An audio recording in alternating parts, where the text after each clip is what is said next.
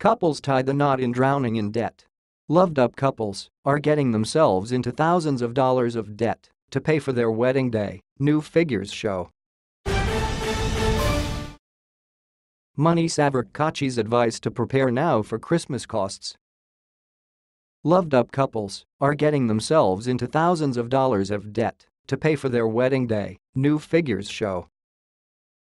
The summer months are a popular time for couples to tie the knot, but it often leaves behind a gaping hole in lovebirds' pockets to fund one of the most important days of their lives.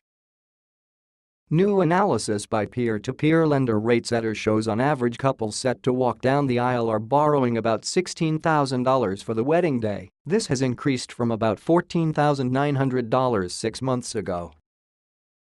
The lender says it takes customers an average of 41 months, or nearly 4 years, to pay this debt off.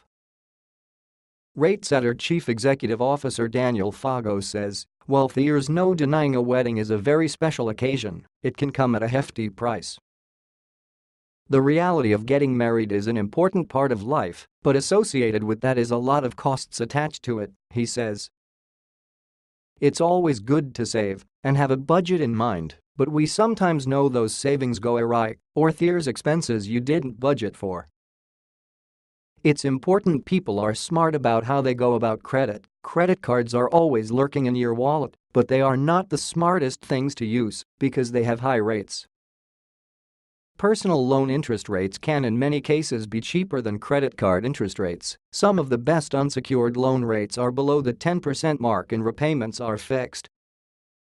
The average credit card debt is about 17%, and there's no set period to pay the debt off." Financial planner Diane Charman says it may be worth couples delaying their wedding day so they can instead save up for it and avoid going into debt.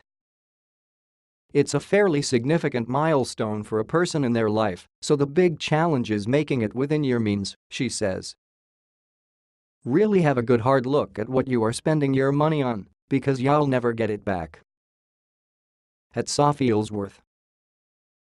Average loan amounts. 1. Debt consolidation $20,200. 2. Credit card consolidation $17,700. 3.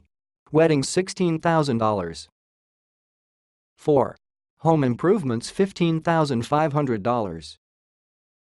5. Car $12,000. 6. Holidays $11,300. Source: RateSetter.